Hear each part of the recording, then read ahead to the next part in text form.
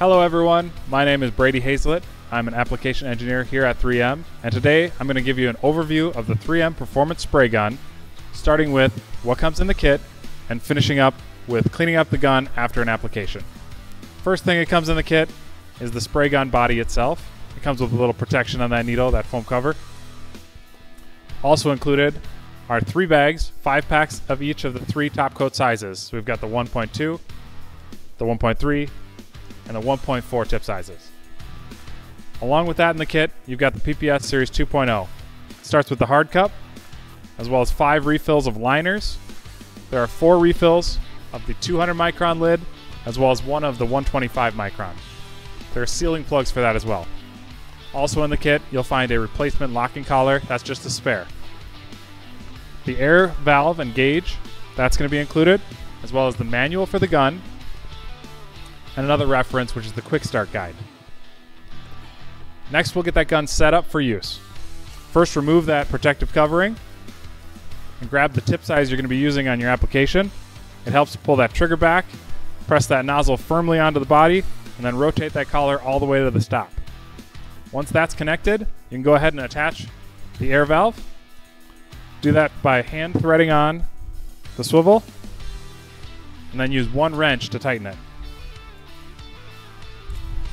Since our shop is set up with Quick Connects, I'm going to thread that on, so you'll have to use whatever connects you to your air source. Now that we've got the gun set up, we'll take you onto the booth and show you how it works. Next, we'll set up the gun to be ready to spray. What I like to do is dial the top and bottom knob, the fan and fluid adjustment, all the way in.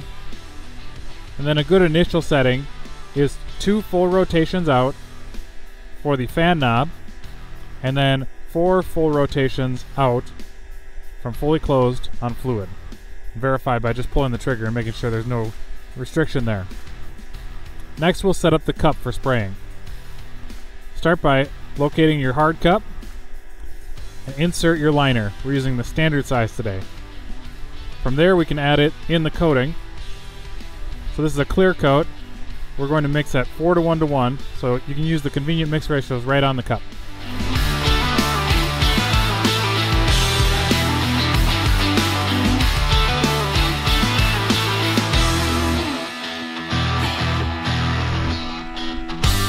Then locate your PPS 2.0 lid.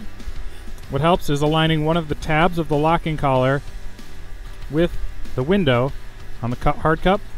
As you press that down until you hear the click, you can verify that it's sealed with the liner by lifting up and making sure that seal is made. Then do your quarter turn rotation to ensure that locking collar is attached firmly to the hard cup. Once you have the cup mixed up and ready to spray, you grab your spray gun, performance spray gun, hold it by the nozzle, and then make that connection by ensuring that all 4 points are connected before inverting. Now let's spray.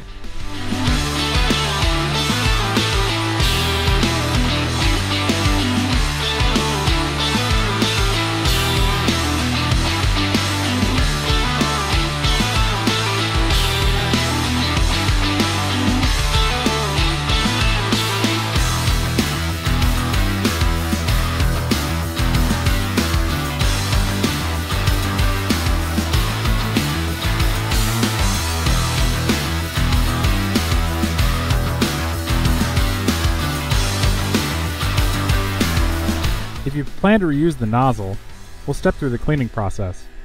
First, you'll want to drain back the coating into the PPS cup, and to do that, pull the trigger and give it a few good taps on the work surface.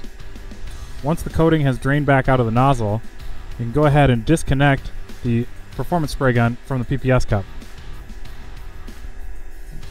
Feel free to use a sealing plug to seal and protect that coating. Next, we'll clean out the nozzle. Today we're using the high-powered spray gun cleaner, and to do that you can squirt this, triggering nice and gently into the spout of the nozzle, and then go ahead and drain that into a waste receptacle. You'll repeat this step as many times as necessary to make sure that coating is cleaned out thoroughly from that nozzle.